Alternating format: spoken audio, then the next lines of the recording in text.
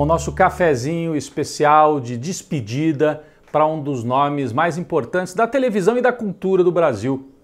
Jô Soares, aos 84 anos, nos deixou nesta semana. Jô Soares tinha uma longuíssima carreira nas artes e na televisão.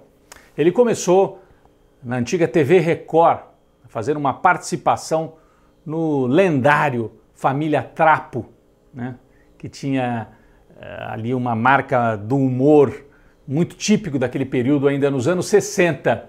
Ele era um menino, né, quando atuou ao lado de Ronald Golias e outros nomes importantes da televisão. Aos poucos o Jô foi ganhando uma marca muito pessoal, depois fez programas, né, dele, com a assinatura dele, com personagens que ele criava na TV Globo ao longo da ditadura, né?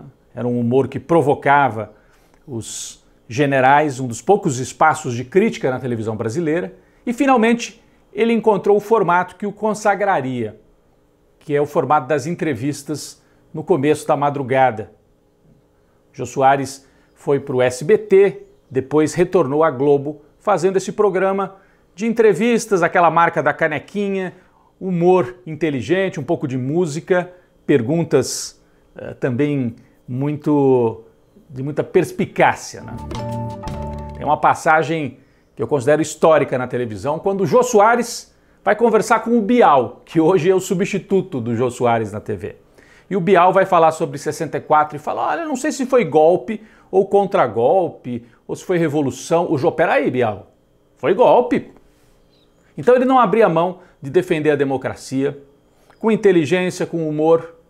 Ficou marcado, né? Olha a diferença entre o Jô e o Pedro Bial. Além disso, atuou no teatro, escreveu livros, era muito querido também no meio artístico. Bom, a nossa canequinha de café, de certa maneira, é inspirada na caneca que o Jô trouxe para as madrugadas do Brasil.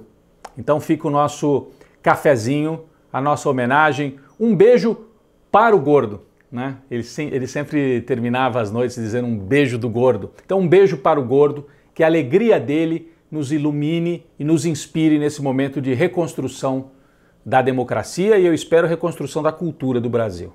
Um cafezinho especial para o Jô Soares, nome histórico da cultura e da televisão no Brasil.